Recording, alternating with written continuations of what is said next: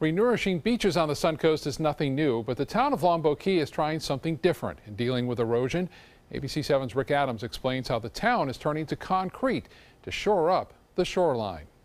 Well, I'm here on the northern end of Longboat Key where town workers have installed more of these concrete blocks. Now, these blocks are supposed to help protect the beach from erosion.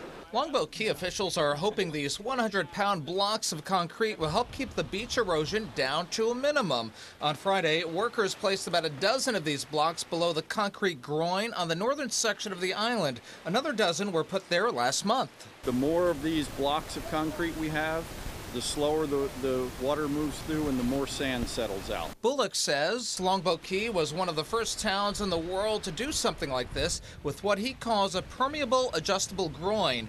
These groins and concrete blocks are in other parts of the island, and they are set up to help secure sand in highly erosive beach areas. We located these groins to do two things: hold as much beach as we can, but also protect the upland structures. We've got buildings. Town officials say these concrete groins and blocks are having an impact. The question remains, how much of an impact? Beachgoers we talked with are happy to see the town doing all they can to protect their pristine beaches. I think it is so important, and it's the first thing you notice when you come here. The beach is wonderful, and to do anything you can to preserve it, it's so important. Sarasota resident Lilo Posey visits the Longboat Key beaches frequently. She says she's all for anything to help the beaches. I hope it does, because we want to keep our beaches. Longboat Key Beach is absolutely fabulous. About $2 million was spent on these concrete groins and blocks, all of which is paid for through the town's beach fund.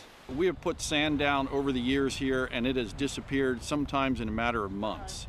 So the purpose of these structures is to hold that sand a little bit longer. Longboat Key town officials say they will continue to keep a very close eye on all this to determine how much of a difference these concrete blocks are making in the battle against beach erosion. Reporting from Longboat Key, I'm Rick Adams, ABC 7, your Suncoast News.